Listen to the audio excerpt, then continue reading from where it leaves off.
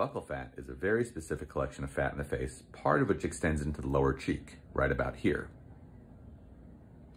In young people with overly full buccal fat pads, they often feel like they have chipmunk cheeks, or that their face is bottom heavy, or their cheeks look too fat when they smile. In those patients, if I judiciously remove a little bit of their buccal fat from the inside of their mouth, it's a minor procedure, it improves cheek contour and it improves facial balance. They look fantastic. But won't they regret it when they get older? Not necessarily. It is true your face loses facial volume as you age and you lose fat as you age, but that's not at the buccal fat pad, it's everywhere else. And so as you get older, if you have a big buccal fat pad, it actually becomes more prominent as the rest of the face shrinks away, just like in this patient. To treat this patient, not only did I do a facelift, but I also removed her buccal fat pad in middle age.